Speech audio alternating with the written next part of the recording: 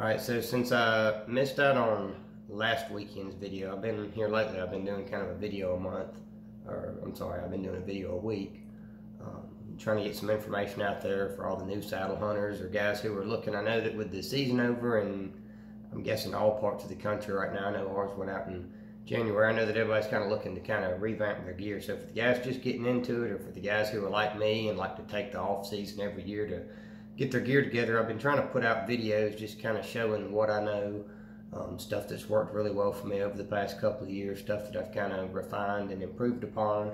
And I'm doing some breakdown videos. I did one long 2-part series. It was like an hour and a half, 2 hours, and people watched it, but the general consensus was it was a little too long.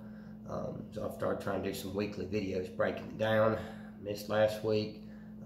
This week I've done one on the new treehopper drill, and I figured that while we were covering it, it would be good to go ahead and cover my bolts, because I haven't really talked about them in a separate video yet. These, I mean, it's really hard to prioritize like what is the most important piece of gear that I've picked up, just because between the Kestrel, which is a really phenomenal piece of gear, and especially after going to Saddlepalooza and getting to sit in all of the different saddles, the Manus saddles, the new Arrow Hunter Kite, all the new stuff, all the way going back to the old Andersons and leather trophy lines, you know, just getting to sit in the full spectrum. It really blew me away just how much I ended up walking away being happy with my Kestrel. So that's a phenomenal piece of gear. The Squirrel Steps that doublesteps.com offers, those are a phenomenal piece of gear. But this is probably, I mean, I've probably lost just as much weight in bulk savings on my run and gun mobile hunting setup with these as I have with the saddle and the ring of steps put together. This was a huge idea. Shout out to the Saddle Hunter Forum member VT Bo. He's a mod on there and an overall good guy. Me and him have had lots of conversations over the past year or so. Bought and sold gear from each other, horse traded. He's the reason that I got my Windwalker hanging up in my gear closet. I've been looking for one of those for probably 5 years before he put one up for sale. And he's also the guy, he thinks very similar to me. He likes light gear that's easy to use and safe. And he's the guy that figured out where to source these carbon fiber bolts from Rockwest Composites. So we're going to talk a little bit about them. They weigh, I just put them on a scale with the treehopper. You can see they all package up nice and neat. With the treehopper, with my bolt carrying system, and with that neutrino carabiner made by Black Diamond, this adds up to be 1 pound and not quite 2 ounces according to the scale that I have. And it'll get me 30 foot up in a tree. There's no swinging from aiders. There's no worrying about, you know, trying to get a stick on a crooked tree or trying to camel wild edge step over. As long as you have tree, it doesn't matter if it's wavy or wrinkled or flat, or as long as you've got good, solid, healthy tree to tree into, you can put a bolt exactly where you want it. You can climb up the tree in a corkscrew. You can climb a leaner, which is something that you can't really do with an aider if you've got even a little bit of lean and you're using a multi-step aider. And I've used aiders, and I'm really impressed with what the guy Ted Bright, I got to kind of see his setup with Cranford rope-on steps and an aider, and I think there's some potential there. I've used aiders with sticks before, but I've never liked that swing, and especially if you're climbing up in the dark, if it's, you know, a rainy day, the tree is slick, or you got a little lean to it, or you're tired. You know, if you're not 100% like this weekend, I'm kind of fighting off some respiratory issues, and it just, you'd be surprised how it makes everything drag. If you don't really have your A game with aiders, I personally feel like you can put yourself in a situation that's just not the safest. And with bolts, you always have something steady underneath your feet. When they go in the tree, they're solid. They don't bounce, they don't flex, they don't wiggle, they never settle. You know, like a wild edge step or even a stick will do sometimes if you put weight on them, and then sometimes they settle. If these settle, if you feel these shift under your feet, that's a very big problem. So we're going to talk about them in the way that I have them set up. Now, I do want to add a disclaimer. These are not nearly as strong as grade 8 bolts. If you're a really big guy, or if you tend to be heavy-footed, these probably aren't for you. I weigh about $180. I've used these all season, hunted very hard in them. These have been honestly about my only climbing method for the past season, and they've held up great with no signs of wear and tear. They're ridiculously light. One of them, when you go to weigh it, you would really have to weigh it on a grain scale. That weighs less than like a wood pencil. This has no weight to it whatsoever, and they're just so compact. I keep them either in a cargo pocket or what I've actually been playing around with. I didn't start implementing this until fairly late in the season. I had in my full saddle hunting system breakdown video, I talked a little bit about a dump pouch that I had bought that I was playing with to fit everything: my tether, my gear hoist, my steps, bolts, drill, everything. Ended up not liking it, but then I dug around and I found this old trophy line pouch, which I don't know why I never used it. You know, I got the trophy line and didn't care for it, but I kept the pouch, and that fits very nicely up in there. And then when you get up to the base of the tree, you just grab it, and that's your whole setup. So that's something that I do want to mention. Since I can just reach back there, I wear my saddle in and I can just instantly grab these, and then I've got that drill out. Usually by the time, like if I see a tree and I say, okay, I want to climb that one, I'm walking up to it, I've already got my drill bit in my hand, and then I've either got my bolts. If I've got my pack with me, I'll walk in, and as I'm walking up that tree, I just go ahead and I clip those bolts right there. That way they're ready for quick access and deployment. If I do not have my pack on me, a good example would be now that spring is upon us and it's heating up. Hunting hogs in early spring when it's very hot, I don't necessarily always want to carry a pack with me. I like to go as light as possible, and I can just clip these. I've got a gear loop right there. So if I'm not using a pack for whatever reason, you can clip them there as well. But since you don't have to worry about packing and unpacking a heavy set of sticks, or like I climbed with spurs for a little bit and you got to put them on the base of the tree and make sure that they're tight, and then you got to take them off when you get to the top. With this, there's no prep time, so to speak, for climbing a tree. As soon as you decide what tree you want to be in, you're already starting to drill that first hole. It takes me about 30 seconds to a minute to drill each hole. And that takes, with the new drill, you can see the video I did on it, it doesn't take any effort at all to drill. It just doesn't.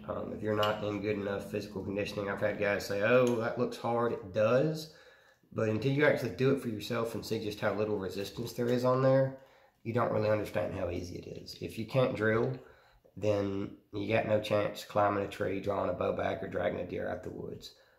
It's very, very simple. It takes me, if I'm setting 10 bolts to get 20 foot up in there, that takes me about 8 minutes drilling a fresh tree. Now, once you've preset a tree, it's usually good for the rest of the season. Even here in South Alabama, where we have a very long growing season, and like this winter, we never got a hard freeze. You know, most of you guys don't have that mild of a winter, so your trees are going to stop growing. And you're going to be good. If you drill something early bow season or a week or two before, you're going to be able to use those holes the whole rest of the way through. You can either leave, if you want to preset and just completely be done with it, you can preset it with grade 8 bolts from a hardware store. Just put them in with a tree hopper. It takes you 10-15 minutes to get a tree set up. You can even do grade 8 bolts for a base, for a ring of steps to walk around on. That works really easy, or you can just pull the bolts out and put them back in as you go. That's what I do a lot of times with these. The holes are not that hard to find. I've heard some people, you know, mention that they were concerned about that. I've never had an issue locating them. What I do is, if you've got, when I put them in, if you've got a tree, if you imagine it was cut into thirds, the third that's closest to me, that's where I'm putting the bolts, unless it's a very small tree, and then I'll just put them 180 degrees from each other. But on most trees, I'm doing them off at a third, so that hole is actually facing you when you climb. And then having them tapered in like this makes it easier for your lineman's belt to clear the tree as you climb up. Very easy. There's no real reason to try. I see a lot of guys climbing, and sometimes they're kind of fudging. with them steps. They're either really stretching them out there and making big movements, trying to get up in a tree, which in my mind is not very safe, or they're not getting as high as they think they are. I've seen a lot of 20-foot stands that were maybe a little bit closer to 15, and with this, it's very easy for me when I drill. I set my bolts knee high, and that works out to be right at about 2 feet, just over the top of my knee. You got about 2 feet. It's very easy to see. You know, if you set 7 bolts, okay, I'm hunting at 14 feet. If you set 14 bolts, okay, I'm hunting at 28 feet plus another foot or two stepping up onto my my ring of steps, so I'm hunting at 30 foot. This also works very well. I'm pretty much all in on saddle hunting. I do hunt with a windwalker some. I'll be doing that more next year, because I feel like there's some areas that are a little bit more suited towards a hang-on if you're hunting low to the ground in really small diameter trees. But this pairs very well for those guys out there who are still, you know, running with a lone wolf stand or an old windwalker or one of them, you know, the Millennium, whatever, M7 micro lights or whatever. This goes very well with that. I mean, it fits in a pocket, a fanny pack, the water bottle holder on your backpack. It's a very quick way up a tree. At some point, when I'm not coughing up a fit, I'm going to redo a climbing video. I'll probably just climb to a pretty standard 20 feet and set everything up so that you guys can get a feel how quick and easy it is to get up a tree. I'll probably do 2 climbs. I'll try to do 1 climb fresh, and then I'll climb back down, and then I'll just climb up that tree, just putting the bolts in the holes like you would if it was a preset. And then I'll probably do a final climb, just leaving the bolts in and just walking up the tree, just so that you guys can get a good feel for how that works. But yeah, this is in my mind. I have tried. So my first climbing method when I started hunting was with lone wolf climbing sticks, and they worked well, but that was hands down the heaviest and just the clunkiest and just never felt great. Just set a stock 4 standard, you know, 3-step lone wolf steps. So I did that. I bought a set of wild edge steps. I bought a set of 10, and I played using them by themselves. I tried using them with the aider that comes with them. I tried using an aider, messed around with multi-step aiders. Never really cared for that a whole lot. I was pretty consistent camming those steps over. I got really, I think, pretty good at it. But on thick bark or soft trees, there's always the potential for them to settle a little bit, and you're just managing a bunch of different components, ropes everywhere. I like the packability compared to lone wolf sticks, but that's a, you know, that doesn't compare. I tried some modified APIs that I basically turned into a set of 4-man beast sticks. You know, double steps, 24-inch tube, pretty standard stuff. A lot of guys do that, do them with a rope mod or with a daisy chain webbing. So I've tried that. I had a set of Climb Right aluminum spurs, and I really thought that was going to be what I ended up sticking with. And I just never quite got comfortable. I could climb with them. They were quick. And I never felt unsafe, but it never got to the point after doing it, I could never really achieve autopilot, if that makes sense. With these I can. I don't. These I just, you just use them. You don't have to think about it. And it feels like there's a lot less potential to go wrong. You know, a gaff out is always a possibility if you're climbing with spurs. Everybody that I've ever talked to with spurs, they gaff out at some point. So that just, to me, this was just a better option than even spurs, even though you lose a little bit of climb time. Something I've always pointed out to people is that, yeah, this is slower up a tree, but I can start climbing instantly. Versus a guy with spurs, he's got to get them off of his backpack, because you got to strap them to a backpack to carry them in, and then he's got to put them on and cinch them tight. Well, by the time he's doing that, I'm already making progress up the tree. My feet are already off the ground. And then when he gets up to the tree and he steps onto his platform or his ring of steps, then he's got to get them off and he's got to hang them. Well, I'm done. You know, if I got a couple of bolts left over, they get shoved in the pocket that they came from, and you're done. So if you count the total setup time, this is really just as quick as anything else out there. Maybe with the possible exception of sticks, and maybe at some point I'll do some comparisons, try to get with some guys and just so that people can see what that time difference is. But yeah, I've tried that. I'm trying to think what else I've tried. I've messed around with trying to do an aider directly to the tree. Again, you have all the different problems that come with aiders. This, if you can legally drill a tree, in my mind, this is the only way to saddle hunt, because it packs so well. You keep the weight and bulk savings, which is one of the big, if not the biggest to me, advantage of a saddle system. You know, if you've got something like this, you know, this is everything. This is my tether. This is my lineman's belt. This is everything. And I've got room for more. I mean, if I needed to put a bottle of water in that pouch or something, this is saddle tether, lineman's belt, bridge, everything. Now, you compare this, which is maybe the size of a basketball, to a set of wild edge taps or to a set of spurs or especially to a set of climbing sticks, and you've just kind of negated your bulk, your packability savings, and your weight as well. I mean, there is nothing else. There's not another climbing option out there, and short of if they made ninja claws, that's going to get you 30 foot up a tree as quickly and as safely and as quietly as a carbon fiber bolts. And we'll talk. I'm jibber-jabbering, but I can jibber-jabber. It's my video. My bolt holder that I made, very simple. I get a lot of questions about it. All that it is a cut up Allen brand elastic cartridge belt. So it's going to come as a belt with a buckle. It's made to hold rifle cartridges. It goes around your belt. It goes around your waist. It's just a belt. I cut it so that it had, let me see, 14, 15, 16, 17 slots. So I've got 14 bolts, and then I have 2 slots. I cut it down the middle, made 2 little slots into 1 big slot. That holds the treehopper drill. And then I got 1 slot at the top that this carabiner goes through. So this carabiner serves as a nice little carry handle. It clips onto my backpack straps like you saw earlier. Clips to anything. It keeps me from having to dip bolts. If you carry them this way and you roll them up and you fasten them, they don't really make a lot of noise. It's very manageable. They come out one at a time, very quietly. These are making a little noise because I got pine sap in them because I hunt pine trees. But you see they come out, and if you're careful and quiet, they don't really ever have to touch each other. So, and when they do touch, the carbon fiber is a lot natural sound than steel. But that's it. The Allen gun belt will cost you maybe $8 or $10. You can order them off of Amazon. You can get them pretty much any sporting goods store should carry some sort of a cheapo elastic cartridge belt.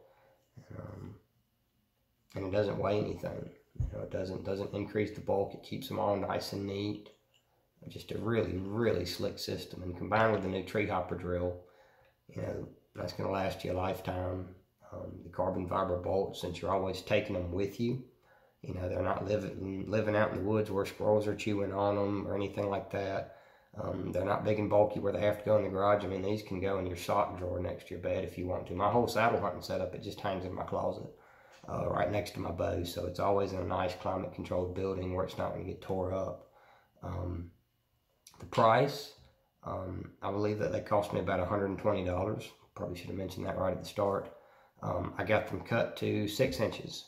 If you're using them with a treehopper drill or the easy cut drill, a 6-inch bolt is kind of considered the standard.